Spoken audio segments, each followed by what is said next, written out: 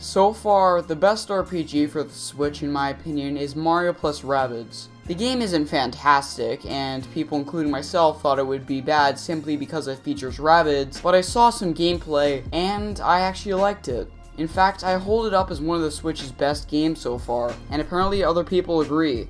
But if you take Nintendo's main mascot Mario and mix it with RPG, you would get Super Mario RPG, or as it's now known as, Paper Mario. The way I'm going to structure this video is I'm going to give you a bit of history on Paper Mario, which shouldn't take long, and then I'll go into why the Switch needs a game like Paper Mario.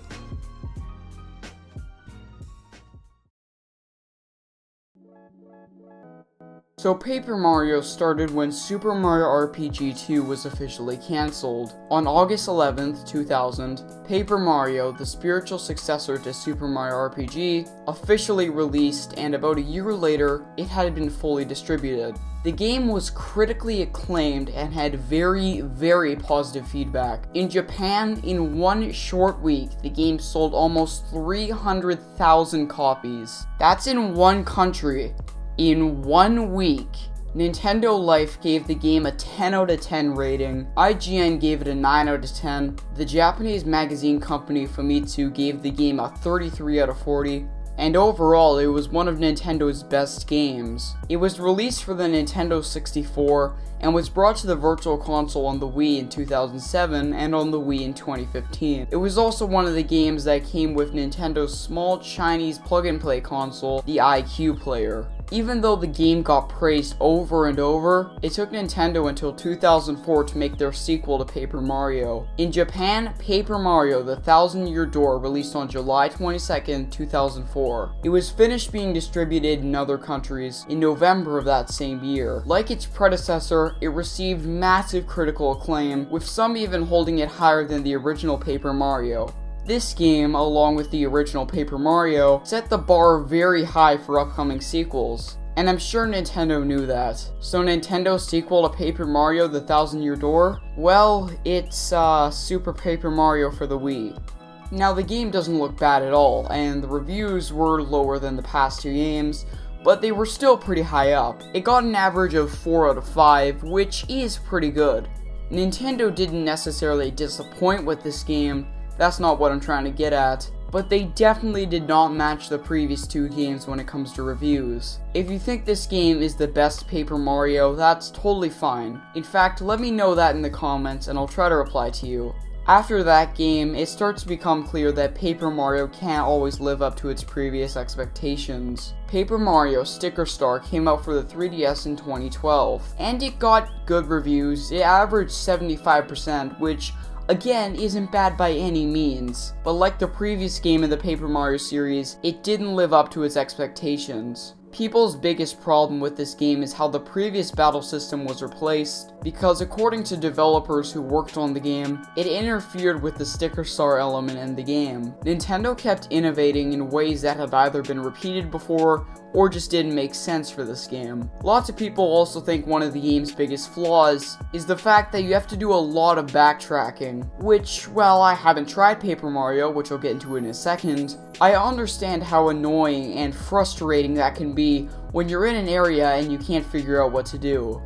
This is a major problem in a lot of RPGs. Since the game had the lowest reviews of any Paper Mario game, Nintendo would, as you would hope, focus on what made the game fun in the first place, right? Well, they kinda did. The next game was Paper Mario Color Splash for the Wii U. That game came out in 2016 and was known to have improved upon Paper Mario Sticker Star, but also reused a lot of annoying aspects about Sticker Star that people just didn't want. And Metacritic only gave it a 1% increase over Sticker Star.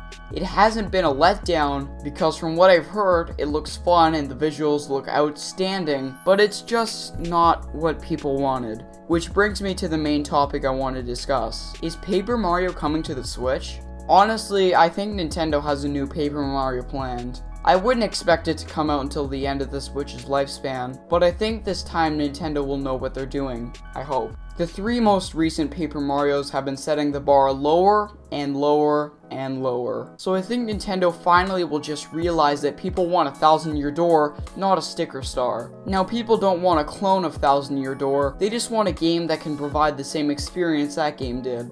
And I honestly think if people keep shouting at Nintendo louder and louder, they will finally realize what they're doing wrong and why their recent Paper Mario games have been failing to impress. I've never played any Paper Mario game. I really want to, and I want to try every one of them because I gotta give them a fair chance. I'm not a Nintendo fanboy or a hater, I promise you that, but Nintendo has been changing their future for the better with the Switch recently, even if they aren't doing it every time. The point I'm trying to get across is that I want the next Paper Mario to be a fun and enjoyable experience, but not a frustrating mess of an experience. If Nintendo does make an enjoyable experience, I think we will know if Nintendo is truly listening to the fans. It's clear that they're not listening to their fans every time, but they are more than ever recently. Not to mention, I think that the next Paper Mario shouldn't utilize any gimmicks, as I call it.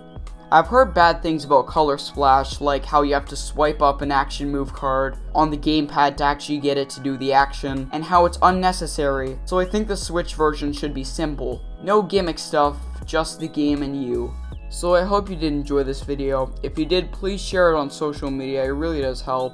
If you didn't like this video, let me know why in the comments. I'll have a link to my Discord and other social medias in the description, in case you want to follow me there.